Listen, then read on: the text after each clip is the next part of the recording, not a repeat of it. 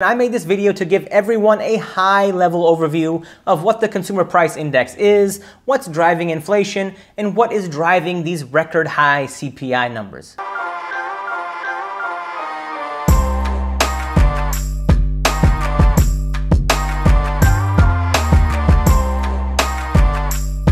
Ladies and gentlemen, welcome to the Beat of Business with me, Ravi Wadan, and today we're going to be talking about everyone's favorite topic, inflation. Earlier this morning, the Bureau of Labor Statistics came out with the Consumer Price Index, or better known as the CPI, and U.S. inflation hit a three-decade high of 6.2%. In a nutshell, the Consumer Price Index, or CPI, measures the change in prices paid by consumers for goods and services, and the annual percentage change in the CPI is used as a measure of inflation. So on average, things are 6.2% more expensive today than they were 1 year ago. Now, in this video, I will briefly tell you what the CPI is, what contributed to the CPI increase, and we'll talk about why inflation is happening, and I'll give you some of my thoughts along the way. And if you could do me a quick favor and hit that thumbs up button below, it would be greatly appreciated. And if you haven't listened to my new song, the crypto song, go and check it out. It's available on all streaming platforms, including Spotify and Apple Music,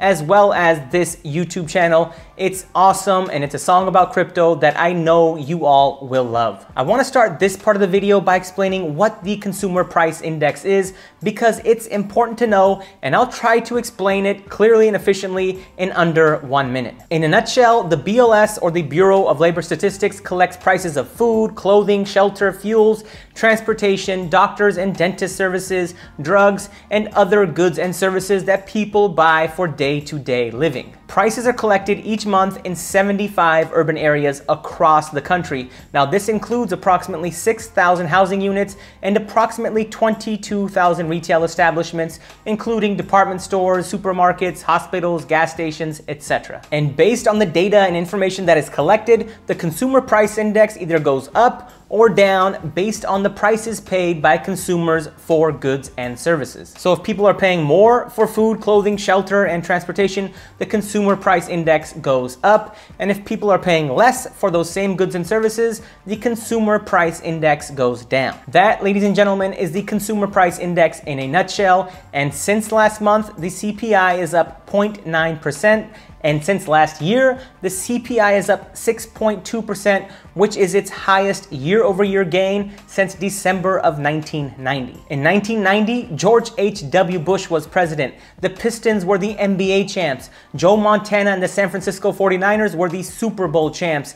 And Janet Jackson had the best-selling album in the country. Ladies and gentlemen, 1990 was a long time ago, and that's why today's CPI numbers are a big deal. All right, well, on a serious note, what were the main drivers of this massive increase in prices across the country? Well, here's a chart that was published by the Bureau of Labor Statistics earlier today, and it shows that over the past year, the cost of food is up 5.3%, energy costs are up an astounding 30%, with gasoline prices up 49.6%, and fuel, which includes things like propane and kerosene, is up 59.1%. Electricity costs are up 6.5%, and utility gas service is up 28.1%. Commodities are up 8.4%, and the prices for new cars are up 9.8%, and the prices for used cars are up a whopping 26.4% since this time last year. Literally, the only thing that is cheaper now compared to 12 months ago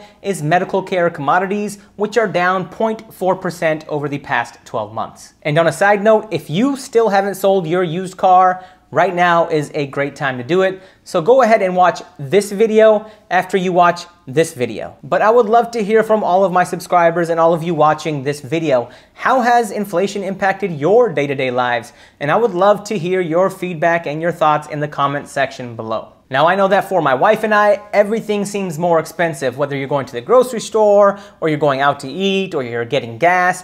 I mean, prices for everything are noticeably higher than they were only a short time ago. Now, there are many things that are contributing to the rise in inflation. You know, today's inflation numbers can be attributed to substantial wage increases, labor shortages, low interest rates, government monetary policy, and supply chain issues, just to mention a few. And to be honest, it's impossible to get a clear picture of inflation because there are just so many intermingled factors. Now, an obvious trigger has been the pandemic, which generated big shock waves that have cascaded into smaller waves, and these smaller waves just keep on coming. On one hand, you have labor shortages, which are contributing to higher wages, but higher wages get deteriorated when the price of everything around us is increasing, thus reducing our buying power. And even today, people are hoarding supplies in order to avoid inflation, and that only puts upward pricing pressure on the rest of us. And if you don't think people are hoarding supplies, just go to your local Costco. I mean, toilet paper and other household items are hard to come by at Costco,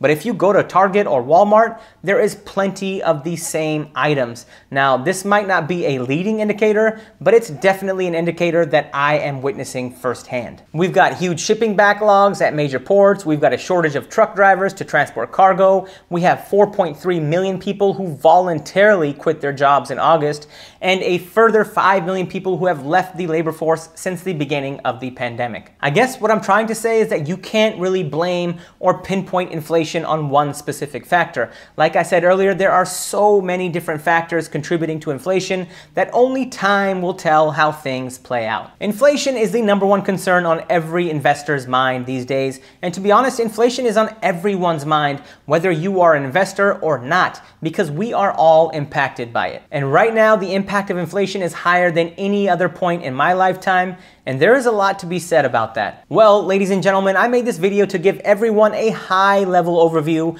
of what the Consumer Price Index is, what's driving inflation, and what is driving these record-high CPI numbers. I hope you know more about inflation and the overall economy after watching this video than you did before watching this video. And with that, I'm gonna call it. Thank you all for watching. I will see you all next time. And a reminder, if you haven't listened to my new song, The Crypto Song, go and check it out. It's available on all streaming platforms. I'm gonna buy some Bitcoin.